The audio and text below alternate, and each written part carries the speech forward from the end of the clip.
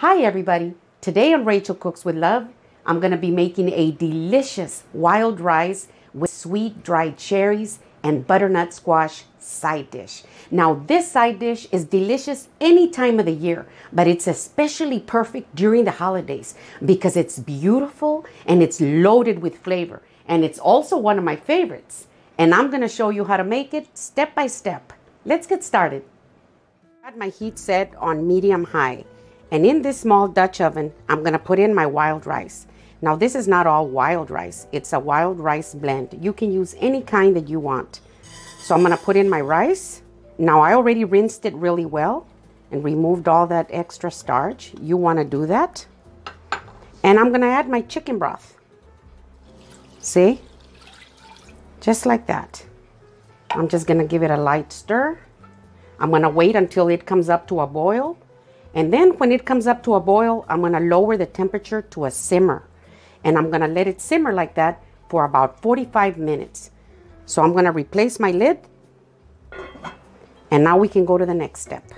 So I just lowered the temperature on my wild rice blend.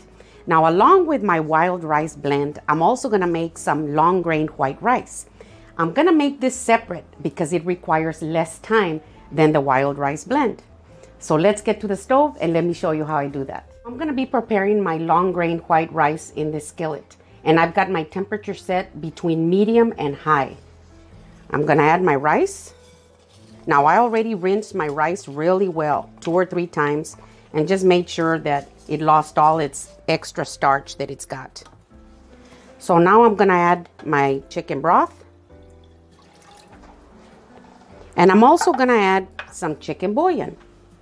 Now, if you don't want to use your chicken bouillon, you can use better than bouillon, chicken flavored, but I really like the flavor of the chicken bouillon in here. I've got a little bit of thyme. I'm going to add it in here. Just give it a light stir. Very simple. And I'm going to replace my lid, and I'm going to wait until it comes up to a boil. As soon as it comes up to a boil, I'm going to lower the temperature to low, and I'm going to let it simmer like that for about 18 to 20 minutes. But I will be coming back at the 15-minute point to add some ingredients in here. And I'll see you then. So now that I have my wild rice blend and my long grain white rice cooking on the stove, I'm gonna start on my butternut squash. Now in this bowl, I'm gonna add my butternut squash, and I cut it up into cubes about this size. Now that's why I love the butternut, because it's colorful and super delicious. So I'm gonna add my butternut squash into this bowl. So I'm going to add my olive oil, just enough to coat it really well. See? My pepper. You can add as much as you want. Some salt. And some brown sugar. See? Let's try that much first, right there. I'll give you all the amounts and post them below in the description box. And I think that's going to be good. Now I've got some cayenne pepper right here. My Ron likes cayenne pepper in here because it gives it a little kick. Now you don't want to use too much, just a little bit. So I'm going to sprinkle just a little bit like this, and that's good. And I'm going to toss it. I think I'm going to add a little bit more brown sugar. So it's going to be super yummy because your rice is going to be sweet and savory. And that's why I love it. Now I've got this small cookie sheet, and I put a little piece of parchment paper here. But you don't have to. I just usually do that. I think it's a lot less mess. Then you want to spread it out. This is going to be so good. Spread it out like this. See? Now you don't want to cut your cubes too tiny because they kind of disappear in the rice dish. So you want to leave them a little big, but not too big either. Okay, so here it is, see? Now I've got my oven set at 400 degrees, and I'm gonna put this in the middle rack for about 30 minutes. Now at the halfway point, I'm gonna take it out, and I'm gonna move them around, flip them around, because you don't want them to get too brown at the bottom, and they're gonna get caramelized and delicious. I'll show them to you. I'll see you in a little bit. So my white long grain rice has been simmering for about 15 minutes. I'm gonna remove the lid. And I'm going to add my cherries. See? These are my sweet cherries right there. And I'm gonna add my golden raisins. I'm just gonna bring them in together like this. See? Now I do it at the 15-minute point because my rice still has minutes to go. And I just want the dried cherries and the golden raisins to get a little hydrated. Just like that, very simple. I'm gonna replace my lid. And I'm gonna let it continue simmering for the rest of the minutes. So it's been about 20 minutes and my rice is ready. I'm gonna turn off the heat and I'm gonna set it aside. Now you don't want to remove the lid. I'm just gonna wait on my wild rice blend and my butternut squash, and then we're gonna put it all together. So I'm getting ready to start on my next step. My long grain white rice is sitting by the side and it's perfectly ready, and so is my wild rice blend. My butternut squash is ready too. Now before I start, I wanted to show you this brazier. This is where I'm gonna get my rice put together.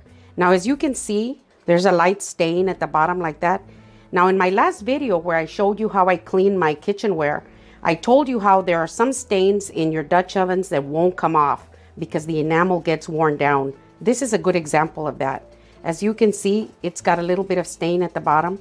I've already left it soaking overnight with bleach and water and it doesn't come off because I've used this just hundreds and hundreds and hundreds of times. So I just wanted to show you that. Now in this brazier, I'm gonna add my butter. So I've got some melted butter and I'm gonna add my onions. I've got green onions and some sweet onions. I think you know that I like that combination. And I also have some yellow bell pepper. I'm gonna put all that in there. And I'm gonna put my roughly chopped pecans. See? And I'm gonna bring it all in together like this. Look at the colors, how beautiful this is. I'm gonna move them around like this for about 4 minutes before I add my other ingredients. So it's been about 4 minutes. And it's starting to smell delicious in here. Now it's time for me to add my garlic. See, I've got some minced garlic. I'm gonna give it about 1 minute. You don't wanna burn your garlic. So it's been about a minute and this garlic smells wonderful in here. Now it's time for me to put in my rice. Here's my long grain white rice.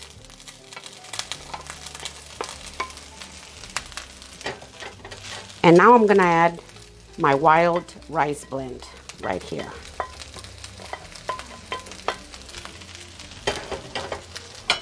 And I'm gonna add my butternut squash. And I'm gonna toss it together.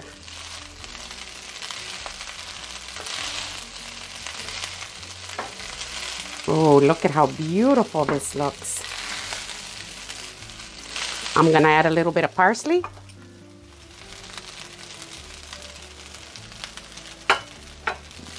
Continue tossing it together.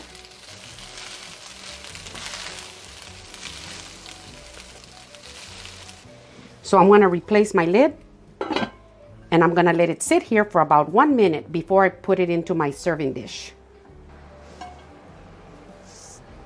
Oh, look at this.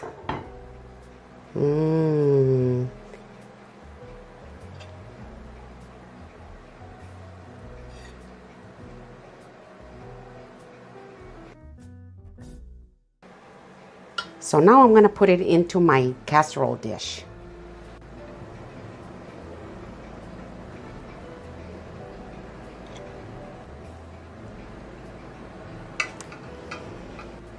Now for the taste test. The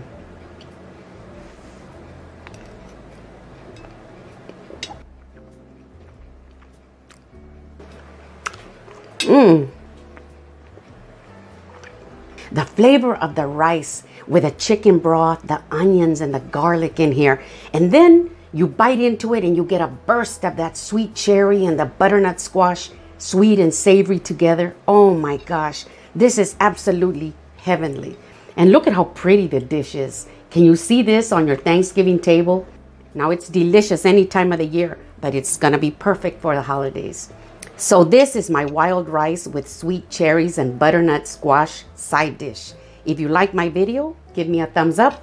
Send me a comment and tell me what you think. Thank you.